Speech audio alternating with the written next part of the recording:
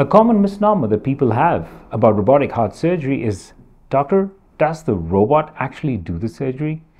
I want to tell everybody that robotic heart surgery is not automated heart surgery. It's not ChatGPT. You can't type in a command and expect the robot to do the entire surgery. That does not happen. This enables the surgeon to look into the chest by making very small 1-inch access ports.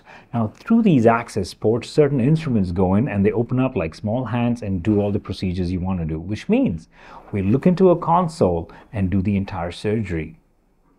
Now, the robot by itself does not do everything, and every movement that the surgeon makes is amplified or reduced to precise movements inside the patient's body. Using the robotic heart surgery, a surgeon has faster movements, more precise movements, can do more delicate surgery, can have superior three-dimensional visualization.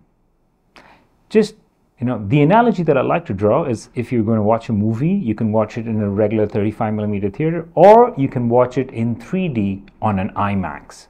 Now that's the difference. That's what robotic surgery is all about.